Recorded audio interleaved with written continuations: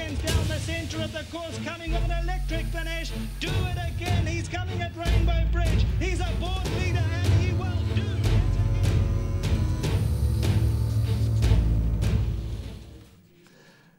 Great pleasure to welcome trainer Dean Kannemeyer to the show. He has 5 runners at Hollywood Bets Gravel on the turf track on Sunday, headed possibly by Lion's Head, but we'll get to Lion's Head a little later on. Dean, welcome to the show. Thank you for your time.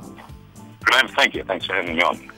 Well, let's kick off with the first race. You saddle number 4, Miss Paloma. Now, of the raced runners in this field, there's very little to choose between Miss Paloma, Bella's Fortune and Soweto Hall. They all came together in their last run behind Princess Color and only half a length covered them. But there are a few well-bred first-timers, including the favourite, number 2, I'm Ready. But focusing on your runner, how's she done since her last run? Graham, she came to her last run well. She made the improvement from one run to another. And, she's a tiny filly. If she can go out there and she can run the first, I'll be pleased. And so I wouldn't leave out the exotics. And I think she is improving. But we're not going to go to Hollywood with her to become a 50% shareholder and change. But nevertheless, putting no exotics, that's what I think. Okay, so that's in the first race, which happens to be the first leg of the bipod. Moving on to race 3, which is the first leg of the pick 6. Here you saddle number 7, Young Ideas, a daughter of the very exciting Global View, who was champion freshman sire last season, which ended on the 31st of July. But fair to say that she'll need to improve a bit on those last 2 runs. Is she heading in the right direction? I think she is heading in the right direction. I think the penny's starting to drop. She's starting to improve. You can notice her last run, she was badly drawn and went dropped right out of it. And she did make up ground up the straight. And it was encouraging. And so she is improving with every run. I won't be surprised to see this filly go over more. I just dropped a note now to partners. And I won't be surprised to see this filly get 2,000 metres as she strengthens up. Also a filly that you must include in the exotics. Okay, so certainly one to consider for the quartets. But now we move on to race 4, which is the second leg of the pick 6 and the first leg of the first jackpot. It's a maiden plate for 3-year-olds over 1,400 metres.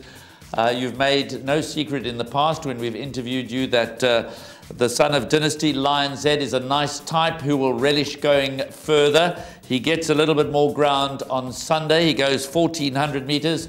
After 2 pipe openers over 1,200 metres. He's got very good form. Is he going to be tough to beat? I don't really know how good the opposition is in up-and-coming horses. But I think, I would say that he's going to be the horse to beat. I think he's a horse that's got lots of potential.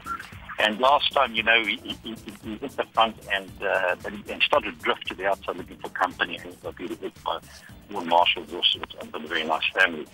So I think, nicely drawn, 1,400 in the grass should suit him. He's also going to go for more ground, but he's got tremendous natural speed. So I think he's got to be a very, very competitive runner. And how good the others are, look, he's fitting well. He had his final workout this morning.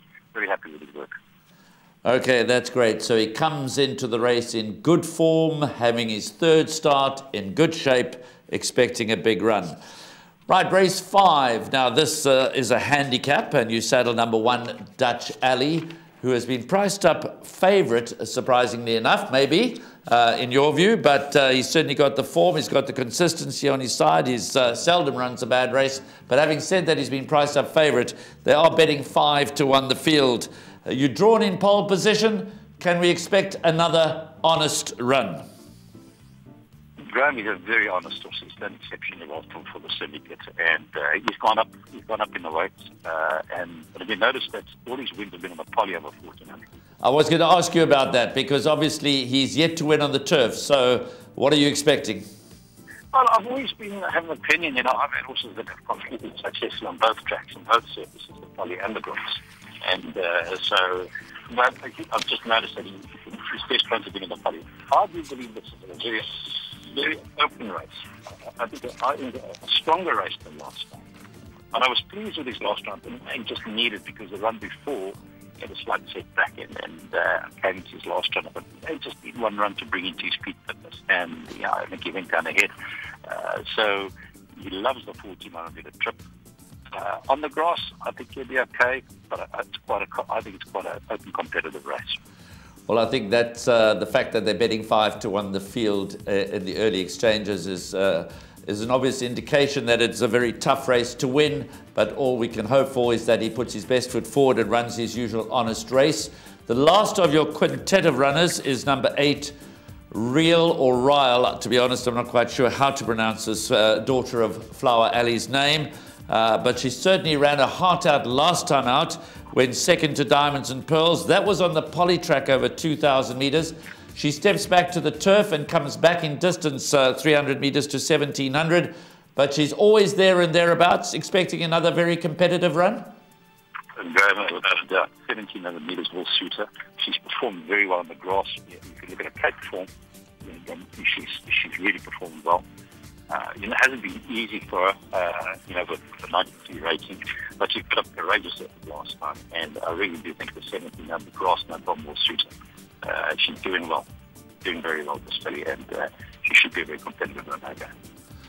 Okay, so hopes are high for a positive run from Ryle in race number 16. As always, thank you for your time. Thanks for your contribution to our show, and we wish you well at Hollywood Bets Gravel on Sunday.